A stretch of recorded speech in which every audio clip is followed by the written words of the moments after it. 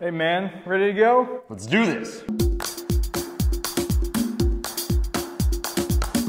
It's part human and part computer. This printer takes the spool of plastic, runs it through this device called the extruder.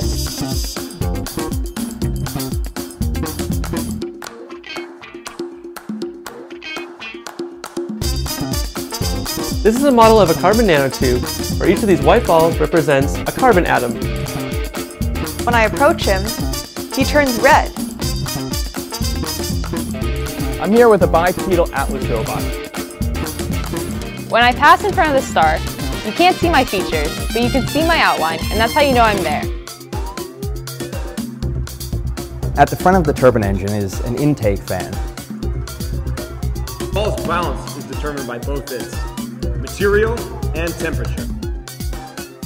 This is a piston engine that's been cut into a half so you can look into it.